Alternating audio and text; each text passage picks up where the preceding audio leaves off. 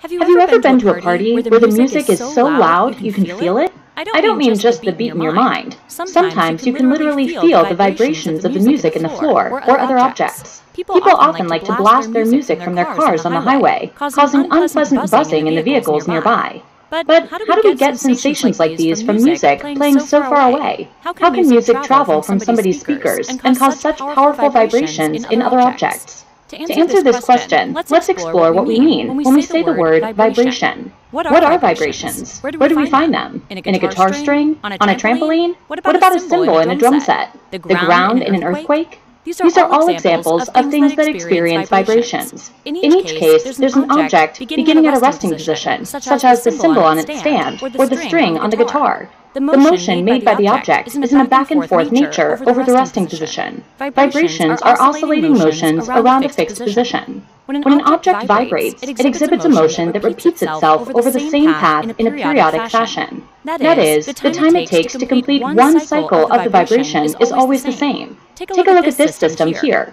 We have a mass being suspended from a spring. When the system is at rest, the mass just sits there in the air, stretching the spring to a certain extent because of its weight. But if someone pulls the mass down a little and lets go, the mass springs upward past its resting position, and then oscillates up and down at a certain frequency. If we plot its position over the course of time, we see that there is a very regular, periodic nature to its movement. This nature is best represented in the form of a wave. The wave is a disturbance that travels through a medium from one place to another. Waves are formed by the vibration of the object or substance that carries the wave. You can make your own waves in a jump rope by creating a vibration at one end. Begin with the jump rope in its resting position, then move one end quickly up and down. You'll create a wave that travels through the rope from one end to the other. If you do it right, the wave might even bounce off the other end and travel back to your hand. All waves are caused by some type of vibration. Vibrations cause a disturbance in the medium that becomes the source of the wave. Think about water waves formed when you throw a rock into a pond. The rock hitting the surface causes the water to vibrate. This vibration disturbs the surrounding water, creating waves that move outward from the point of the rock's impact.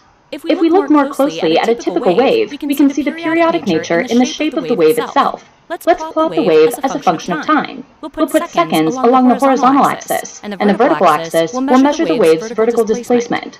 Just so we can talk about the wave more clearly, we'll label it with letters at different points. The letters A and E show the low points of the wave, which we call troughs. The letters C and G show the crests of the wave. A full wavelength is defined as that portion of the wave between two successive crests, or between two troughs. By looking at how the crests and troughs line up with our horizontal axis, we can see that a full wavelength always takes the same amount of time. That's why we say that waves have a periodic nature. But what about how high and low the wave oscillates? Can we learn anything from the height of a wave's crest or the depth of its trough? The distance between the midline of a wave and its crest or trough is called the amplitude. If this was a wave traveling through water, the amplitude would measure the maximum displacement of the particles from their resting point. We may not always see a wave's amplitude, especially if it's a sound wave or a light wave, but amplitude tells us something very important. It's a measure of how much energy the wave is carrying. As the particles in the medium move up and down with the wave, they transfer energy in the direction that the wave is moving.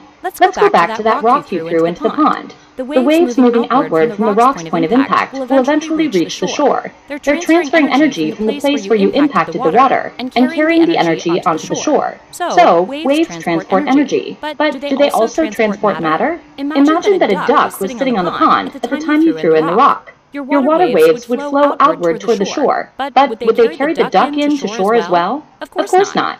Ducks bob up and down on the surface of waves. The same thing happens with the molecules of water in the waves. The water itself just bobs up and down, transferring energy between particles as the wave moves along. Waves don't actually transport any matter, even though they do transport energy. The waves on your jump rope transport energy, but the particles in the jump rope itself stay put.